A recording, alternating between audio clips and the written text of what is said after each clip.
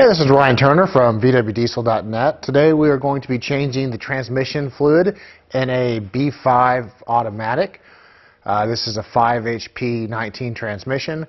They're decent enough transmissions, but it's good to keep the fluid changing them, especially if you do a lot of towing like this guy does. So we're going to use our new camera here, try it out, and we're going to change this fluid today. So stay tuned. We're going to start this process with the car already up in the air and looking up from the bottom. With the car suspended up in the air, we are going to remove the drain plug. That is a T50 Torx. Here's a T50 Torx.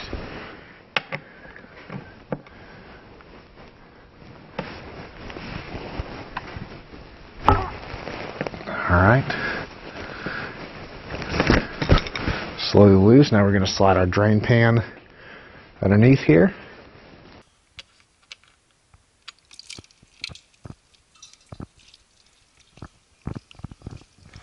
See how there on camera the fluid is kind of dirty, but there's nothing really too bad with it. To take the pan loose, we are going to use a T27 Torx bit on a small impact driver. Now I like to use the impact driver to hit it onto the Torx to break it loose versus just using a ratchet, because I have a lower rate of stripping them out if I do it that way. Now if you just take your little impact and sometimes it does okay too, but I like this method more. It does take a lot longer, but you risk not breaking them as much as if you just cranked it down there with a ratchet or with a electric impact. You can find these little impact drivers at places like Harbor Freight fairly cheap, and for what they are, they work pretty good. So now we're going to get back under the car and remove the bolts. So with our impact, we're going to put it in the bolt hole and just simply tap it up till it turns. And I really like doing it this way because if your transmission fluid has never been changed, if your pan's never been down, sometimes these bolts can be a real pain in the butt to get off, and this method just keeps you from having to strip them out. And if you do strip one of these heads out, it can be really a pain to get out, because if you notice here, there's a nice lip that runs all down this transmission pan, and it's hard to get vice grips or something like that in here. So we're going to remove all the bolts around and slowly let the pan down. So make sure that you have something underneath your transmission on the ground to catch all the fluid that's going to spill. All of the bolts are broken loose, so I'm going to go back with my impact now that they're all loose and just zip them all out.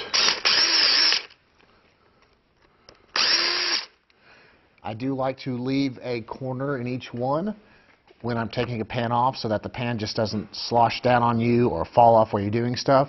And then once you have, like, say, one in each corner, you can go ahead and hold the pan up, take the last two out, and then drop it down without making a mess.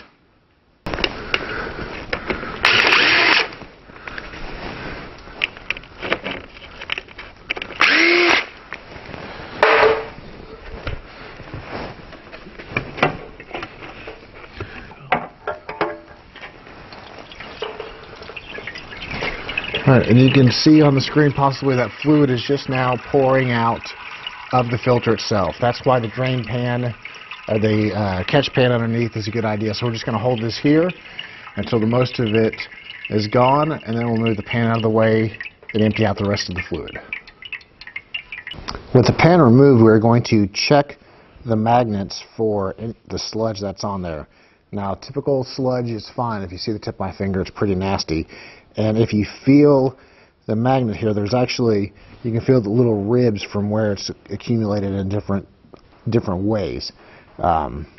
Sometimes there is some sticky, gunky stuff on there, but what we're really looking for in the bottom of the pan are metal particles or any chunks of anything, any really burnt smell of the fluid. This is just a really good and easy way to tell the life of your transmission, just by looking at, feeling it. Make sure, while it may be a little gritty, it's not going to be super dirty, nasty, gritty. Now we're going to start with cleaning up the pan. The steel that is on the pan is often very brittle, As you can see on this one, it's just going to come apart in pieces. So we're going to get a flat razor here. I put a little piece of duct tape on the handle just to make it a little more safe. And then we're just going to scrape the old one off. This may take 2 or 3 rounds to go through here and make sure all the material is clean and off of there. And then sometimes a wire brush is nice too to really get in there and scrub it all off. And then once that is all off, we'll clean the inside of the pan itself. All the gasket material has been scraped off, and we have just a wire brush and our drill.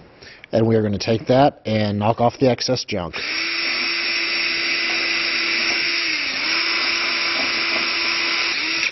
The key is to make this surface as clean as possible so that it seals up. So just take your time, go back and forth, because you don't want to come back later and have lots of transmission leaks. The pan is now all cleaned up, and we are going to take a small flathead screwdriver and pop the magnets out of here. Now, there are magnets here and magnets here, and I suppose there should be one there, but there's just not on this car. It has been serviced in the past. And we're going to take a paper towel and just wipe the majority of the smudge off to start with. You want to get these nice and clean, and they're going to leave junk on the paper towel forever, so wipe it as clean as possible. And then we're going to clean it up the rest of the way with some brake clean.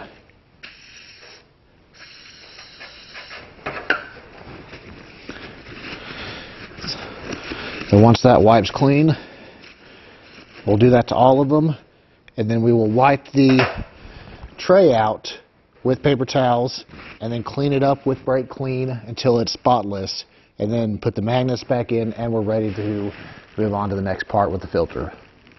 With our pan all cleaned up, we are going to take a T40 and remove the filter. There's one bolt here and one bolt down here on the other end.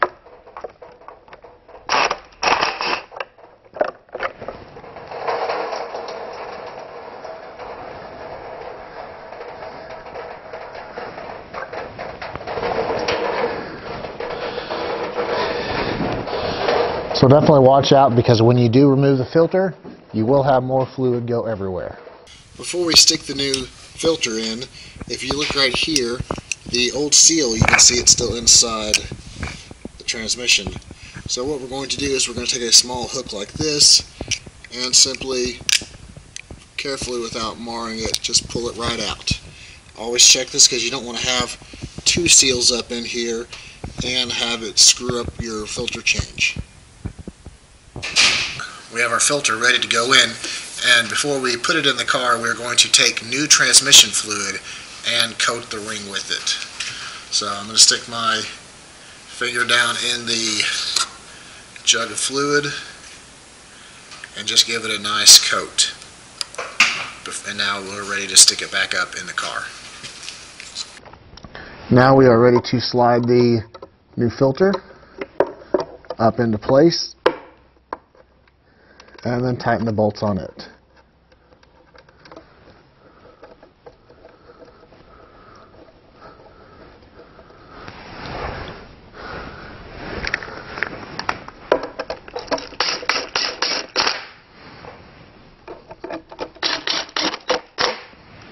Alright, here we have our freshly cleaned pan, and we have our gasket lightly set on here. It's very delicate. You can rip it pretty easy, so be careful with it. And we are going to take and stick a bolt in each opposing corner like this. I'm going to put one in on this side too. And like this, to keep the gasket lined up when we stick it back up in the car. That way you don't have it slide off. You know, you can move it around a good bit. It doesn't slide off. And it's just a nice safety precaution to make sure that you don't screw up your gasket putting it on. So let's go put it on the car now. Now we're going to take and put our pan up into position and tighten up the bolts that we inserted earlier.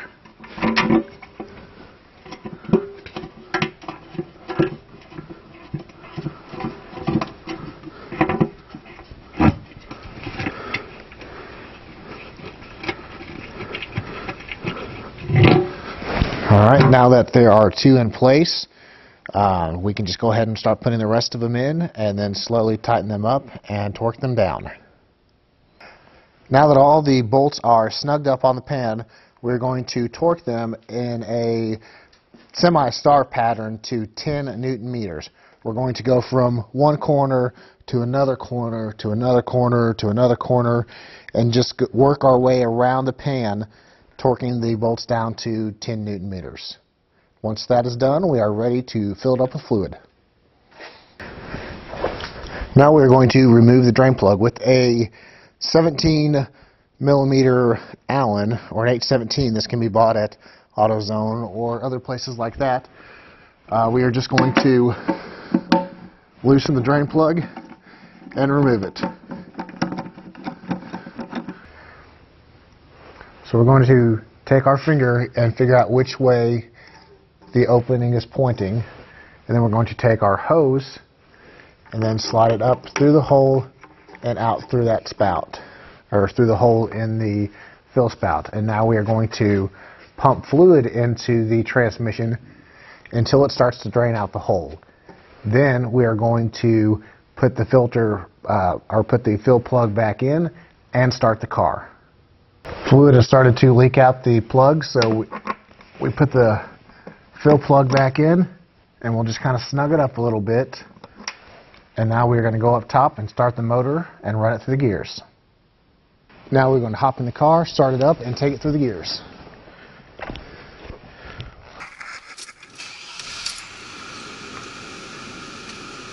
Reverse, neutral, drive.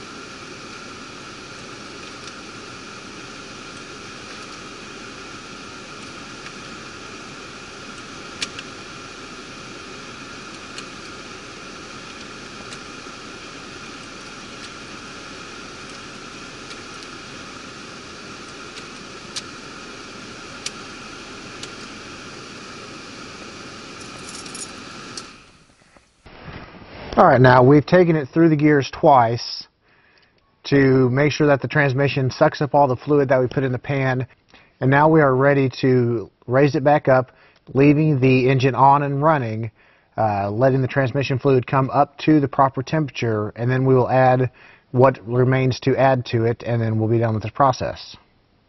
With the engine running, we are going to use our thermometer, our infrared thermometer, to check the temperature of the transmission pan to see. We want it to be around 40 or so degrees Celsius or 100 degrees Fahrenheit.